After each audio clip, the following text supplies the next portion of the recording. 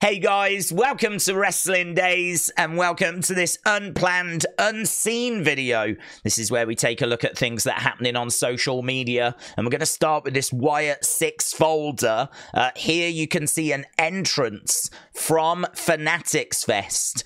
Kind of takes its time, it's quite slow, but I really like that. We did look at an entrance in the WYATT 6 video that we did earlier, and I was saying I think too many people rush these entrances. Like the music hits, they come walking out.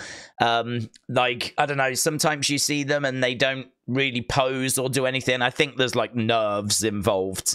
That is not what is happening here. Look at this. We've even got the hand gesture, as well as Uncle Howdy makes his way down the entranceway, and they're doing a great job with this. There was a brilliant one yesterday where someone did the Fiend. So here, what's the status? I don't know if that was what's the status, but they did a fantastic job. So Spartan, shout out to you. And I just wanted to touch on this because I don't think this is anything. I got tagged in this quite a bit, right? So this is the end of an Alexa Bliss kind of promo trailer, and then it immediately goes into, or the next one that follows is a Raw trailer. But the way this has been cut, it looks like it's the same video. It isn't. It's two separate trailers, but the way it's been cut is quite, I don't want to say deceptive. But here, look, we've got this. So it's 20 seconds long. This is the end of the Alexa Bliss trailer, a trailer that we've seen quite a few times over the years. This is not new or anything like that. And then it just goes into a Raw trailer. But people are under the impression that this means that she's coming back tonight. So let's play this. Look, so here, there's like laughing in the background. It says Pure Bliss. Then that ends. And then boom, it goes into a Raw trailer. To me, there's nothing to this. There's nothing there that's suggesting that Alexa's part of this show. Some people might say, oh, it's interesting they've put them together. No, that trailer plays all the time. Like, the fact that a Raw trailer has followed it is of no note whatsoever. So I don't put anything into that personally. Right, so that was WYATT 6. Let's go WWE. So The Undertaker is really high on Ludwig Kaiser. He said he spoke to him on the Raw after SummerSlam. Said that he told him a few things, and Ludwig was like, that's exactly how I've been feeling. So Undertaker's like really high on Ludwig Kaiser. Is looking forward to seeing him like break out. And they have tried a few things. Obviously, he's been in a feud with Sheamus. I don't know how successful that was. I think the match, I remember the match being really good, but I don't know. I think he's got obviously quite a long road ahead of him, but with the right attitude and certainly the right creative, I think he can get there. Having Undertaker in your corner is no bad thing, is it? So Spartan, shout out to you. These are the 5 most searched WWE superstars of the past 10 years. John Cena, Brock Lesnar, Roman Reigns, Randy Orton, and Spudman. So we've got all of these 5 are the 5 most searched over the past 10 years. I don't think there's any surprises there, to be honest. If you think about who has been the top stars over the last 10 years, I think we probably could have guessed at that. Maybe a Rey Mysterio, maybe a Becky Lynch, maybe a Seth Rollins. Those would be the other names I'd be thinking. I'd imagine certainly Becky and Seth would be featuring in the top 10. But yeah, I don't know if there's any great surprises on the top 5.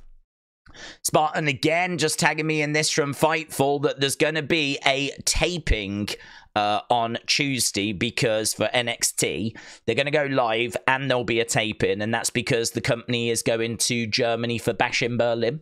So that's interesting. So unfortunately it does mean that one of the NXTs coming up will be a taped show. Johnny, shout out to you. Yeah, this was everywhere yesterday. So apparently Triple H scrolls through Twitter whilst he's sat in the gorilla position so that he can keep an eye on the reaction. I would imagine he probably just goes to WWE Raw or WWE and just kind of goes through the latest posts and just reads what people are saying.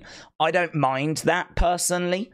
I think it's probably good to have an eye on what is being said on Twitter. It gives you a bit of a gauge, a live reaction, a live gauge. Obviously, there's other indicators as well. We know that the internet wrestling community is only a very small part of the wrestling community.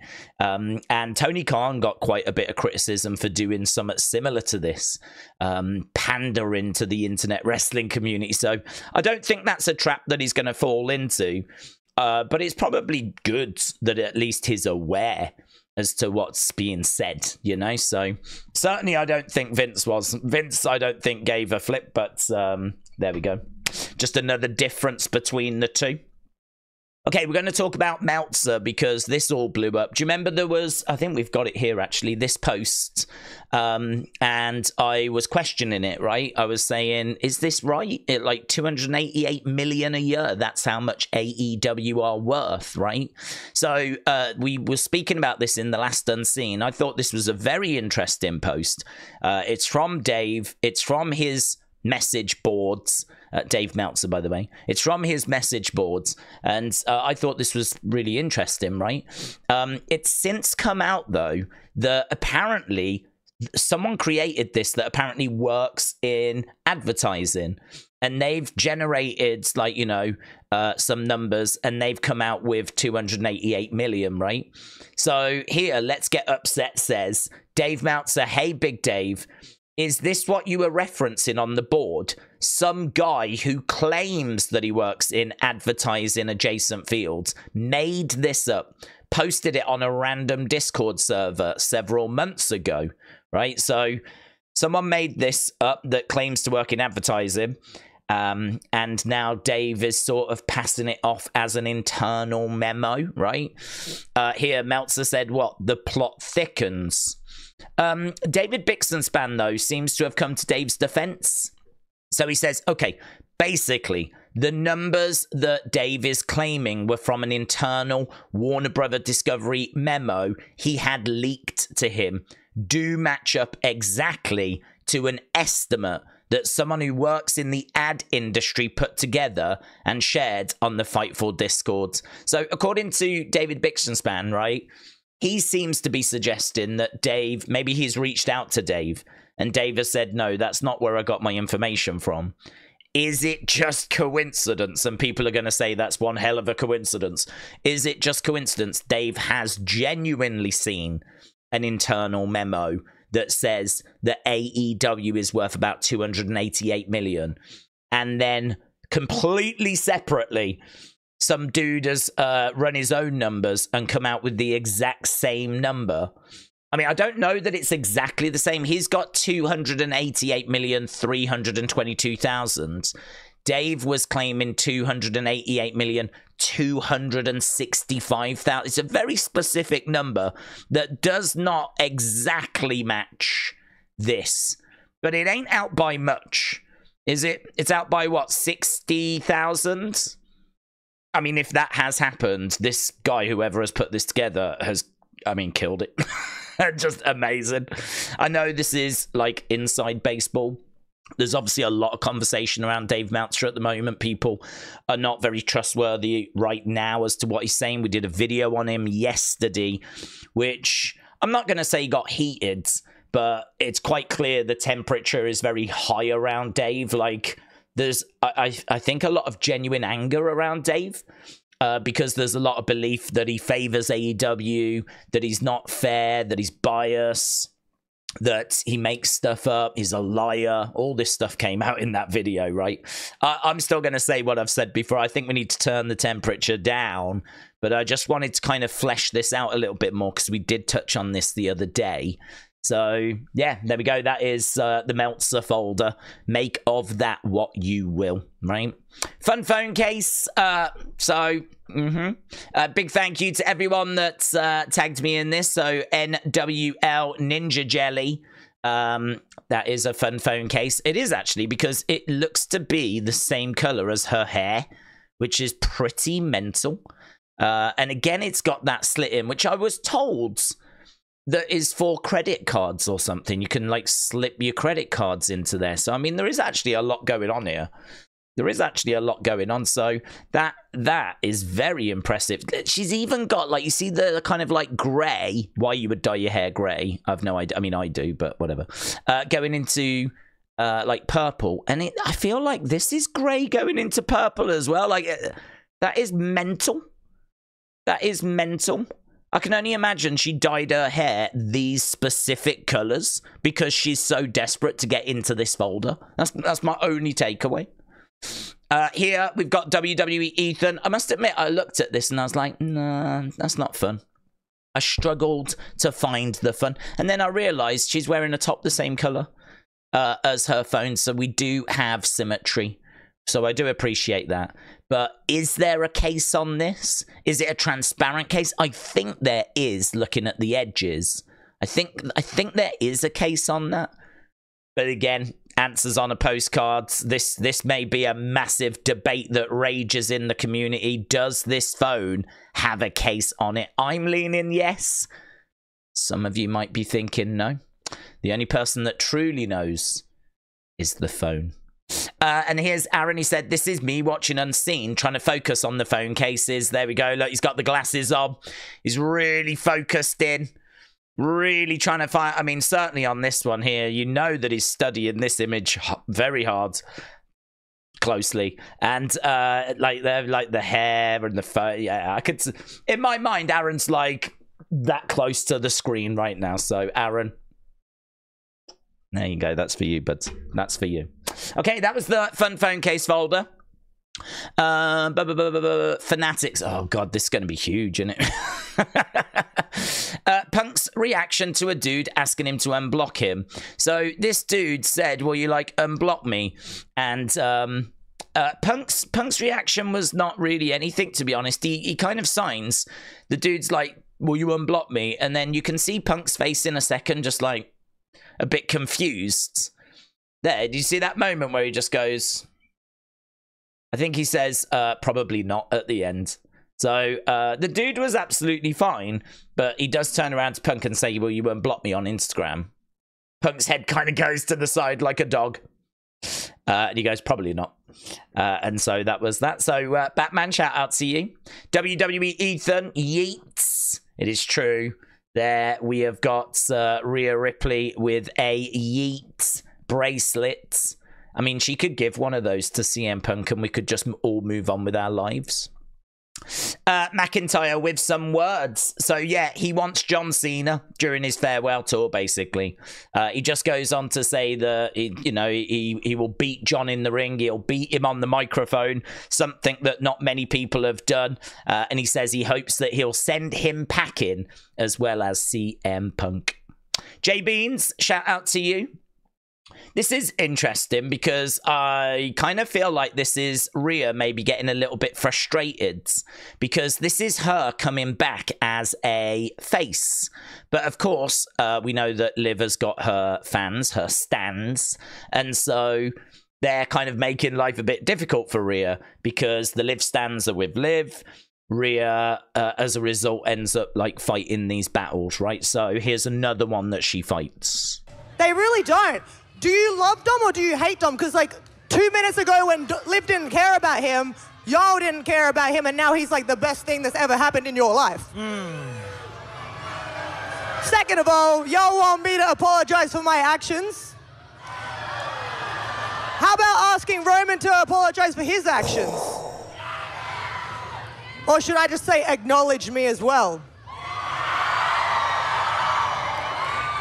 See, she thinks she's cooked there, right? The problem is, though, she's a baby face. So I don't know that it looks that great, her going off on the fans, like when she's trying to be the baby face in this feud. So I don't know, man. That ain't the response I would be. My response would be more along the lines of, I know that I've made mistakes. I know that things have been wrong in the past, but I can see the path I need to be on now. I can see the person that I'm meant to be now. And I know that I'm better off without Dominic in my life.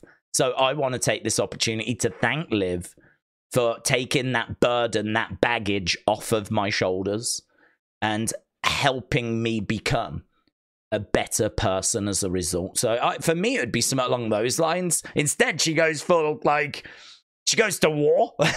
You want me to apologize? What about Roman? You don't want Roman apologizing? I don't know, man. I don't know that was the right way to deal with it, but I think the crowd sort of got to her a little bit. Here, Spartan says, Heyman states that he doesn't think we're even in the third innings yet in regards to the Bloodline story, so that's interesting. That was with Sam Roberts at Fanatics Fest. Here's Big E with Luke Harper's son, so Brodie Lee Jr., which is nice. And Eric Rowan just commented just a green heart emoji as well on this post, which was nice to see. Word of Wrestling, shout out to you. Yeah, so here we've got Rhea kind of making her way out to do an entrance. I thought this was pretty funny because I was like, why didn't she allow the fans to walk out with her? She kind of comes out on her own, and the young girls that she's doing the entrance with, they're just sort of waiting for her so that they can do this bit here, like all together. I'm sure they don't mind. But I was quite surprised that they didn't all come walking out together, you know? So, obviously, this has been a main part of Fanatics Fest. Having the superstars, like, coming out and doing, and, like, you know, the people that are there doing the superstar entrances. Like this one here as well. So, LA Knight came out, right? Big pop for him. Huge pop. He comes out and he's like, let me talk to you. And then he introduces Little Baby, which means nothing to me, but apparently he's one of those hippity hoppers. So there he is with his own little babies. So lots of babies making their entrance there. Here, update on Paul Heyman's inevitable return. I like this, Word of Wrestling. I think this is really interesting. So this is Heyman saying that when he comes back, he wants it to mean something. Is going to set up a year worth of storylines. I will come back when it's relevant for me to come back, when I need to come back, when I can add to Roman Reigns and not just ride his coattails and hang off of his glory. So there he says, I want you lot to, when I come back, say, oh, I love the tribal chief, but I love him so much more with the wise man. So I really like that from Paul. I really like that. Here, Cody Rhodes fans were left disappointed. I have seen some complaints online. Apparently, I think the people that wanted to see him was just an overwhelming number, to be honest. I mean, one thing we know about Cody is he ain't going to let people down. He ain't going to go and not want to meet as many people as possible, but there seems to have been some sort of admin error where I don't know if they sold too many tickets or if it's people that didn't get tickets that are disappointed, or I really don't know. But, yeah. Well, it says here, look, the fans that paid to see Cody but didn't get the opportunity. I don't know quite what that means, but one thing I know about Cody is he ain't going to be leaving people, like, waiting for no reason whatsoever. Like, there's clearly been some sort of admin error there at Fanatics Fest, so, yeah, disappointing that. This as well, like, I wanted to include this because of this woman. She is not letting that girl meet Rhea at all. And it's Rhea that has to go, you know, because Rhea goes, it's fine, it's fine, it's fine. They hug for quite a while, actually. I've never even hugged a family member this long. I mean, look. So you can, like, let her go now. You can let her go. If I was this girl's parents, I'd be like, are you adopted her or what's happening here? So there we go. But I wanted to include it because I love this woman. Nope. It's only when Rhea's like, no, yeah, it's fine. That the woman lets her through. Right, Rhea Ripley picks her favorite wrestler currently. Here's another question. Rhea, who is your favorite wrestler right now? Ooh. Right now? Yes, Damian Priest aside. Whoa! Here we go. One word answer. Yeet! There we go. So, Yeet. Right, going to the fun fold. Look at this. LA Knight's arm apparently is the same as Logan's. So they've just basically taken Logan's arm and the belt, and they've used that to create this new render. That apparently is not LA Knight's arm. How bad is that? Let's see if we can go full screen on it. So you can sort of see that it's like awkward, actually. You can sort of see that it's not quite right. And then if you go over, it's the same arm, innit? It's the same arm. It's just been made bigger here as opposed to when it's there. So using Logan Paul's arm. So very well spotted there from, I believe that was spotted by Wrestle Talk. They're certainly the ones that I saw mention it. Right, let's go back over here. Drew shows off his custom signature. So he's signed it, and it also says F.U. CM Punk, which is written on there. Here's Chelsea Green. These people all came here to see one star. Chelsea Green. So you're going to do that again, and you're going to do it right. Introducing from Victoria, BC, Chelsea Green. That ain't what she wanted. She really grabs him and pulls him around. Introducing from Victoria, BC, Chelsea Green.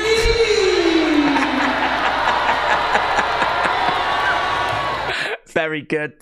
Very good. It was a little bit of a walk, but it was worth it when we got there. Right, new graphic for NXT No Mercy. Looks really cool. Sunday, September 1st will be live for that, of course. Jay Dono said that time that Big Show came out as Peter Griffin. Love that. Love that. Jay, shout out to you. Miss Clown, thank you. It is true. We've got these girls are going to be on Family Feuds. I was joking online that Bianca's the only one wearing black. So that means she's going to turn heel soon. I was only joking. But yeah, so you can see these on Family Feud. I don't know if they're up against the men of WWE. I'd imagine they are. So it says catch the women of WWE as they battle it out. I'm guessing against the men, but I've not seen the men's team. I love this. Nails and NY, shout out to you. Look at this cat with this black mullet. And Nails and NY just tagged me in this because obviously it is clearly channeling its inner Dominic Mysterio. I do love that. I do love that. Let's see if we can click on this.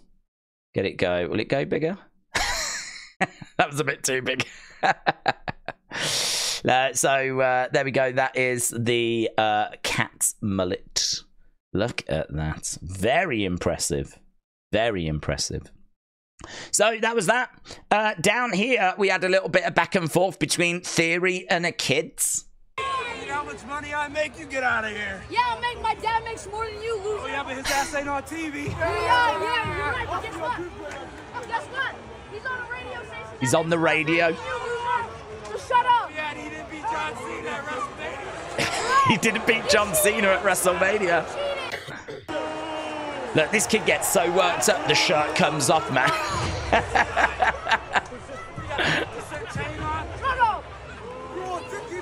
So that guy comes over, it gets concerned. The security guard is like, no, let's calm this down. So these two have a right back and forth. So there we go, Theory and some kids. Here we've got Trick Williams. Trick Williams in the kitchen with Lash Legends. So Trick filming for Lash's cooking show. I didn't even know she had a cooking show. But there we go. Trick in the kitchen with Lash's cooking show. Here we've got Drew. So he makes his way out. CM Punk's music is playing. He goes down onto one knee. Points at the bracelets. It's really funny, actually, because, I don't know, the crowd don't seem to know that it's Drew. Maybe they thought it was just a member of the public. I'm pretty sure they knew it wasn't Punk.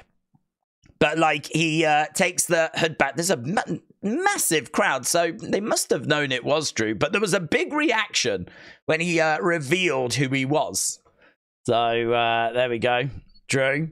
Also, again, FCM Punk, lots of love, Drew, on a Chicago flag as well. So, Jay, shout out to you. This was good. This was really good. Look at this. Look at his face.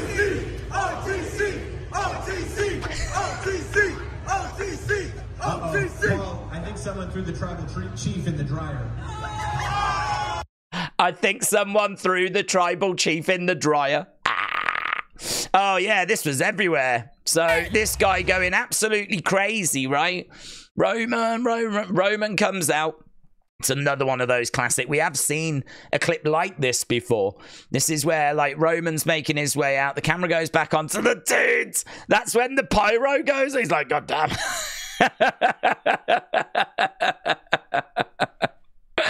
The pyro properly catching him off guard. So very good. Ashma, shout out to you, my friends.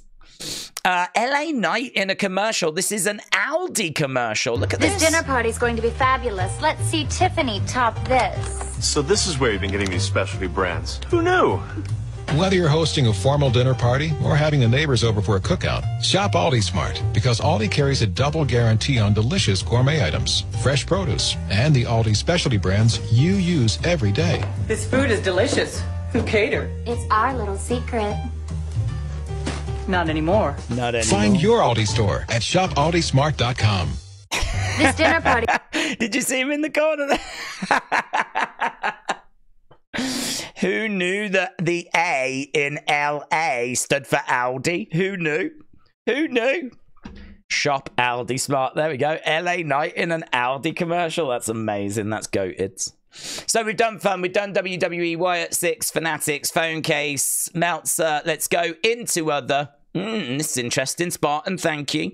The new cover art for Roman's new theme has got 9 stars, and they represent the 9 WrestleMania main events, apparently, which is very fun.